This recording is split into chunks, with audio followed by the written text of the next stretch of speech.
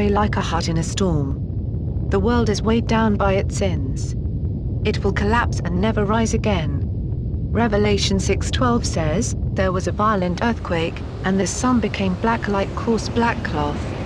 And the moon turned completely red like blood. The stars fell down to the earth, like unripe figs falling from the tree, when a strong wind shakes it. The sky disappeared like a scroll, being rolled up, and every mountain and island was moved from its place. The polar flip will make the stars race across the sky. And the vacuum created from the reeling of the earth will pull the atmosphere along the ground, trying to catch up, creating what is known as a roll cloud, which will pull with it the dust and ash created from the global earthquake." Psalm 97:5 says, "The mountains melted like wax at the presence of the Lord." The global earthquake will be so bad that every hill and mountain will crumble. Revelation 16:20 says, "And every island fled away, and the mountains were not found." Revelation 6:15 says, "The kings of the earth, the princes, the commanding officers, the rich, the strong, and every slave and free person, hid themselves in the caves and in the rocks of the mountains. They told the mountains and the rocks, 'Fall on us, and hide us from the face of him who sits on the throne, and from the wrath of the Lamb, for the great day of his wrath has come. And who is able to stand?' The global earthquake will seem unending. And no one will be able to stand on that day. As the sky vanishes under a roll cloud and the stars fall from heaven, the buildings in every city in the world will collapse into utter destruction, killing millions." Isaiah 30:25 calls it, "the day of the great slaughter, when the towers fall." And just when you thought it couldn't get any worse, Revelation 16:21 says, "Hailstones, weighing about 100 pounds each, fell from the sky on people." After the volcanic ash and dust from the global earthquake has been kicked up into the sky, it will combine with a supercooled atmosphere from the vacuum created by the Earth's reeling. This will result in hailstones, which weigh about 100 pounds each. Matthew 24:30. "Then, the sign of the Son of Man will appear in the sky. And all the peoples of earth will weep, as they see the Son of Man, coming on the clouds of heaven, with power and great glory. The great trumpet will sound, and he will send out his angels to the four corners of the earth, and they will gather his chosen people from one end of the world to the other." Revelation 1:7 says, "Look, he is coming, on the clouds. Everyone will see him, including those who pierced him. All peoples on earth will mourn over him." The Bible says everyone on earth will see him.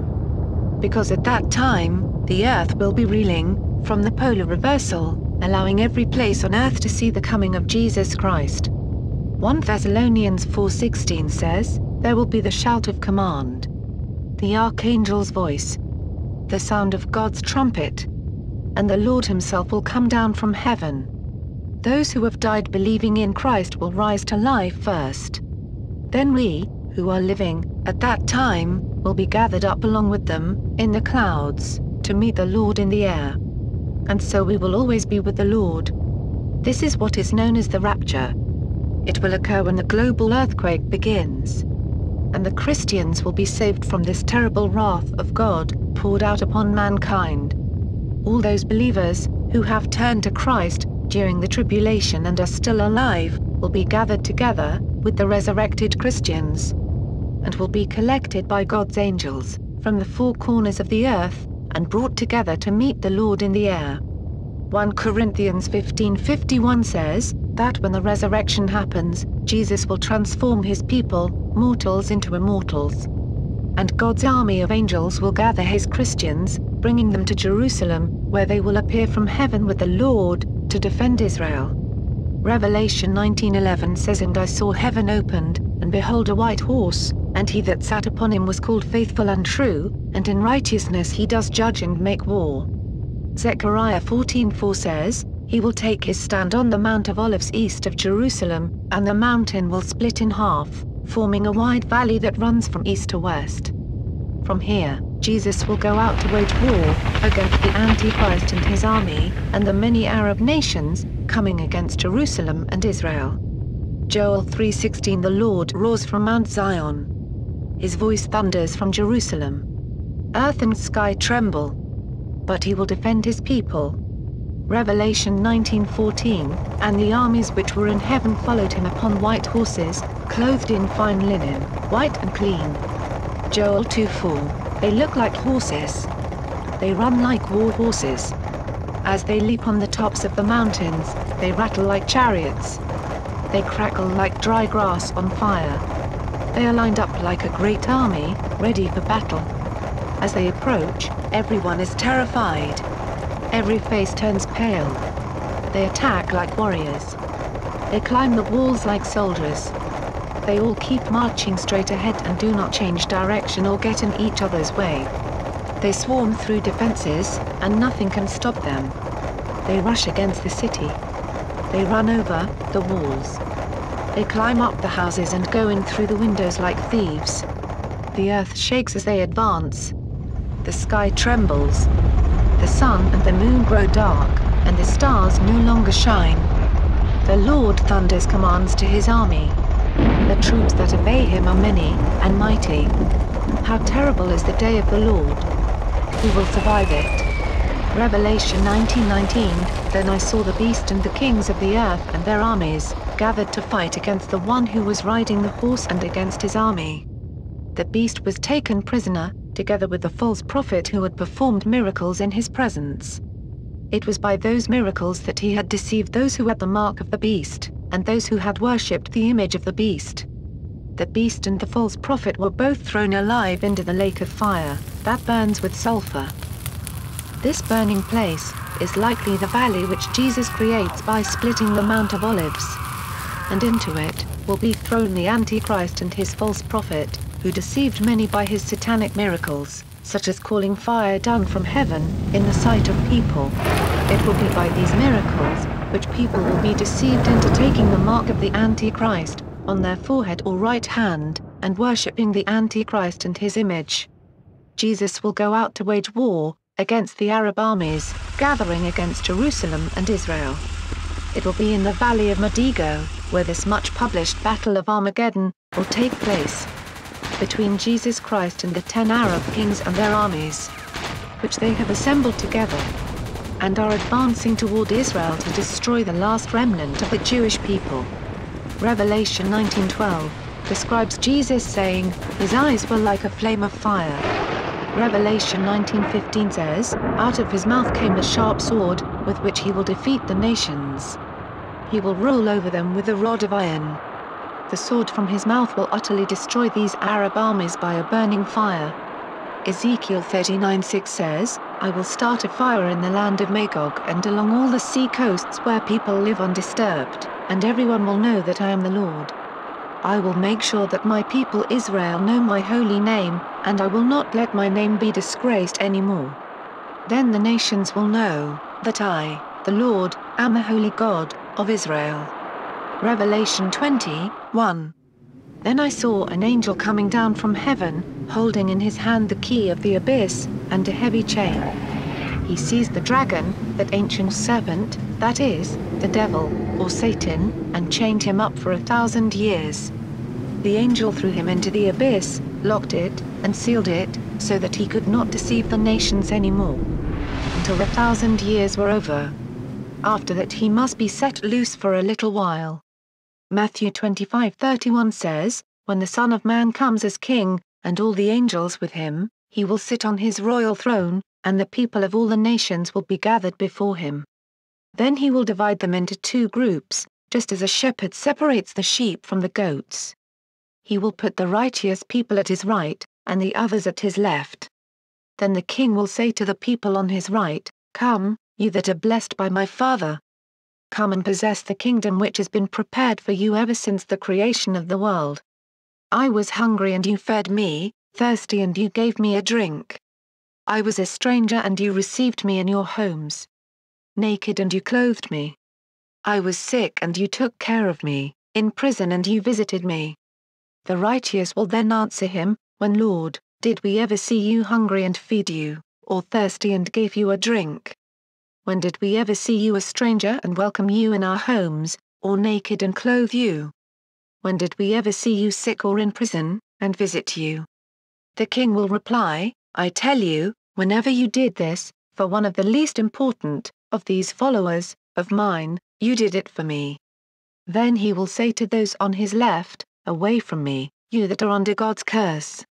Away to the eternal fire which has been prepared for the devil and his angels. I was hungry but you would not feed me, thirsty but you would not give me a drink. I was a stranger, but you would not welcome me in your homes.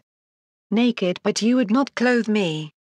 I was sick and in prison, but you would not take care of me."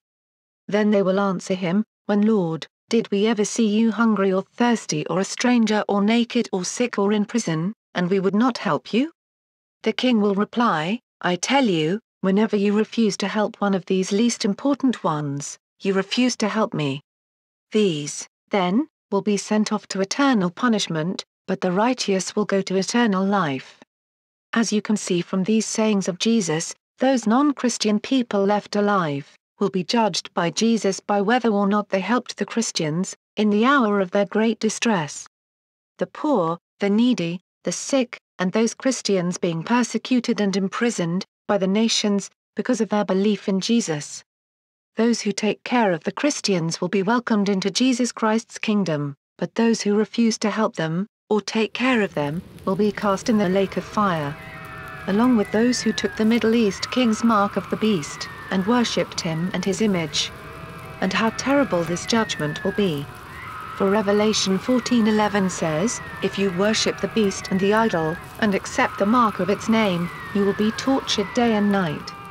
The smoke from your torture will go up forever and ever, and you will never be able to rest." Now you have been told exactly how the second coming of Jesus Christ will occur. So let no one fool you into believing that Christ, or the Messiah, has come, even though they perform signs and wonders. For Jesus said, "Many will be led astray by the satanic miracles of the Antichrist and false prophet, who will make their appearance in Jerusalem." Jesus said in Mark 13:6, "For many shall come in my name, saying, I am Christ, and shall deceive many." Matthew 24:24 says, "For there shall arise false Christs, and false prophets, and shall show great signs and wonders. Insomuch that, if it were possible, they shall deceive the very elect." 2 Thessalonians 2:3 says, "Do not let anyone deceive you in any way. For the day will not come, until the final rebellion takes place, and the wicked one appears, who is destined to hell. He will oppose every so-called God or object of worship, and will put himself above them all. He will even go in and sit down in God's temple and claim to be God." Those in Jerusalem, the Middle East and the world will be deceived by this man, who will sit in God's temple in Jerusalem and claim to be God. And the false prophet, whom biblical scholars believe will impersonate Jesus Christ himself, will try and deceive all by his satanic miracles, telling the world that the Bible is a lie, and all must submit to Islam and the Mahdi. And there will be a great apostasy, and many who thought they were Christians will believe this false prophet. So let no one deceive you, claiming to be Christ or God. For Jesus will only return on the day the earth's poles reverse, and a global earthquake reels the earth, turning it upside down, and leaving every city in the world in utter ruin and destruction. Now it's time for you to make your decision. Whether to accept Jesus Christ as your personal Savior, or reject him. The Bible tells us that those who reject the great love of God that he showed on the cross will find themselves thrown into the lake of fire for eternity. And how terrible this judgment will be. Dear friends, it is the truth. Those who reject God's Son reject the eternal life, which is freely given to all who accept Christ. God has given us free will, he will not force you to love him. But he has shown us how much he loved us. For even in our sin, he took our punishment on the cross, so that we might not be found guilty of breaking God's law on the day of judgment. Dear friends, what greater love could God have shown than to take our penalty and suffer for our sins? Those who reject Christ have rejected the one who suffered pain beyond description out of his great love for us. How terrible it will be for those who have rejected such love. And God did not make eternal life something you had to buy. But he made it a free gift to all those who believe. John 3:16. For God so loved the world, that he gave his only begotten Son, that whoever believes in him should not perish, but have everlasting life. Please pray this prayer today. Father God, I believe that you sent your Son, Jesus Christ, to die on the cross for my sins. I believe that he died, and was resurrected, and is coming back to judge the living and the dead. Father, I repent. Please forgive me of all my sins. Come into my heart, and make me your child. In the name of your Son, Jesus Christ. Amen. If you have said this prayer, you are now a child of God. Please go and find a born-again Christian church, where you can have fellowship with other believers. Thank you for listening. Please see our other broadcasts on the end days. This program has no copyright and may be distributed freely.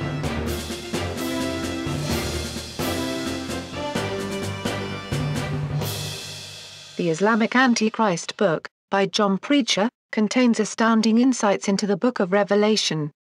And it's available for free, and can be downloaded from the address below. For more books and videos on the Islamic Antichrist, visit Joel Richardson's website, www.joelstrumpet.com.